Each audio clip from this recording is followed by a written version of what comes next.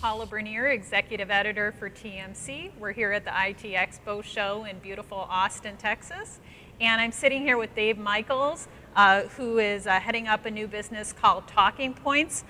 Dave, you're a famous blogger. Famous. Well, tell us a little bit about your background and how you're parlaying it into the new business, Talking Pointz. Well, my blog, Pin Drop Soup, has been just focused on telecom for the past several years, and as it's gradually moved from a hobby to a real profession, and I'm having a blast attending all these shows and learning so much about the space that I decided to, more or less promote Pin Drop Soup from just a blog to a more full site with more information.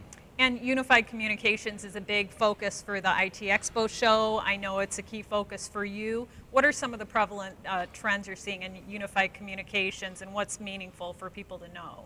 Well, unified communications is a moving target, and the intent at a high level of unified communications is to unify all of our communications. And the problem is, all of our communications keeps changing. Every new device or carrier service comes out with a new capability.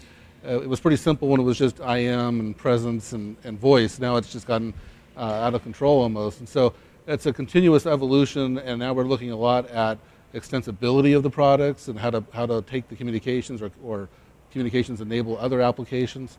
We're looking at bringing video to the mobile devices. The collaboration suite is taking off. So it's just a moving target.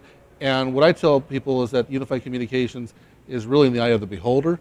It's not a matter of don't let the vendors define it.